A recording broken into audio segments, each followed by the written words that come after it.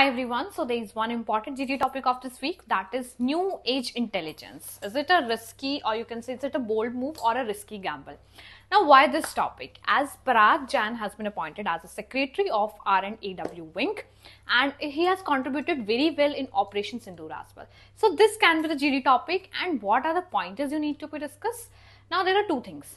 Why this is a bold move, that how it could be positive one, if you need to be give the pointers. What you can say, it's the operational expertise, of course he has a younger leadership, so he has a fresh mind, you can say later innovative ideas, right? Then it comes to cross functional exposure, as he has already worked in Operation Sindoor and he has worked in like multi various you can say projects and things, so he has cross functional exposure, so he would be the best person to lead that.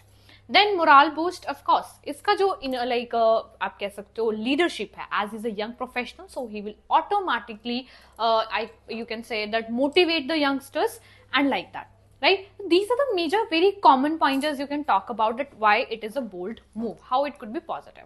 Talking about the how it can be risky and how it can be, see, as he has younger leadership, so he has limited external affairs experience. He is not too much open to about that what is externally and internal audit. Then it comes to high expectations. Some of the time when a person used to become on the highest position as a secretary of R&AW wing, so expectations are very high. That can lead to the pressure, and maybe he can make mistakes or the person can make mistakes, right? Operational secrecy risk, some informations are very confidential, so we cannot expect anyone that who is very new to that particular position and he can maintain that confidentiality. Then of course internal politics. Politics is a kind of very exceptions are always there, so sometimes these internal politics can also lead to pressure on younger leadership.